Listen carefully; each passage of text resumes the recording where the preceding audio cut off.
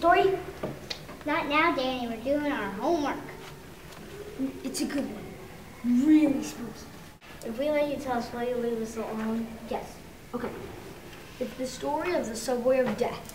When they first created the subway system, there was a horrible accident, and over 100 people died when riding the D train. What? I don't believe you. No, it's true.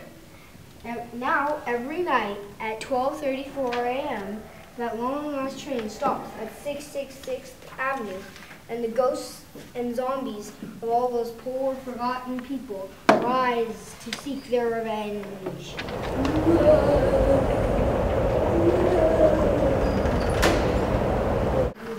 What a creep. Do you think this story's true? No way. Danny was just trying to say it to scare us. All right. It's 12:34 a.m. Let's see if this thing's really true.